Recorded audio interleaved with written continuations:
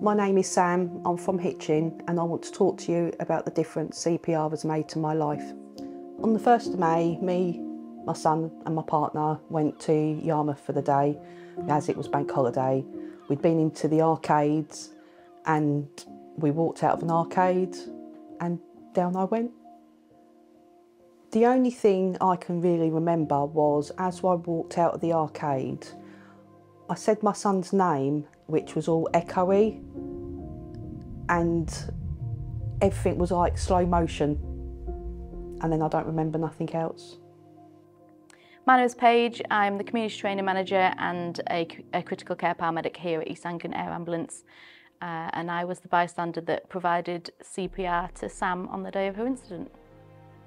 I was out on a day trip with my husband, Luke, who's also an advanced paramedic here at AAUK, with our son, Felix, who is obsessed with pirates at the moment. So we were taking him to see a pirate show over in Great Yarmouth. And as we left the arcades, we heard a sound just behind us, about less than 2 metres away, and that was Sam collapsing. It became clear very quickly that she was in cardiac arrest.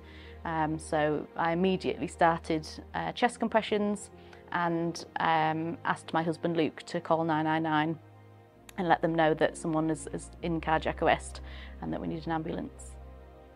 Because Sam had had such rapid bystander CPR and we were able to deploy a defibrillation very, very quickly, we had actually managed to resuscitate Sam before any medical services arrived.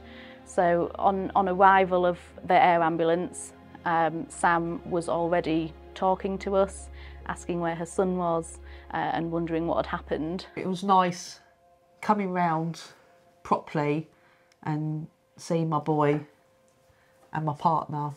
It was like, oh my God. And everything just started to sink in then what had actually happened. My name's Jordan, I'm a critical care paramedic for East Anglian Air Ambulance. And on the day I was part of the duty team flying on Anglian 1 out of Norwich.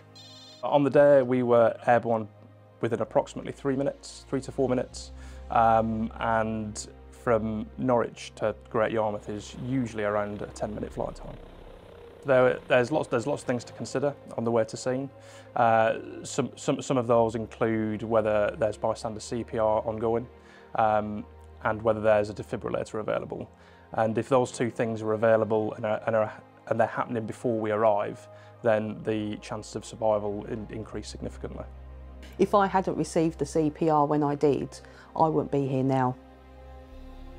We landed on the beach, we could see the ambulance in front of us. We received a handover from Luke and Paige, who had carried out bystander CPR and used a defibrillator. They'd managed to restart Sam's heart before we got to scene. And that meant for us, we needed to transfer Sam to the Norfolk and Norwich. We opted to go by land ambulance because Sam was already on the vehicle and it was probably going to be the quickest way of getting Sam to hospital.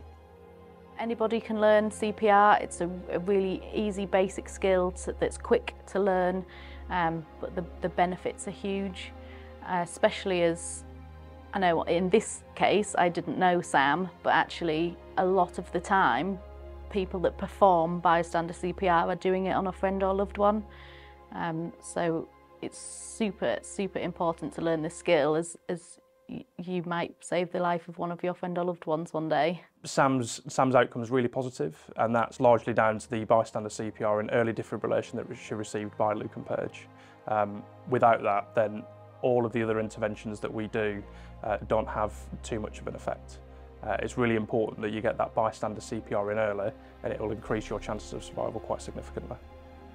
There's primarily 4 steps to the chain of survival, and bystander CPR is arguably one of the most important steps, because without that being carried out and the early defibrillation, then the resuscitation that comes after that is much less effective. Being together means the world. It does. Sorry.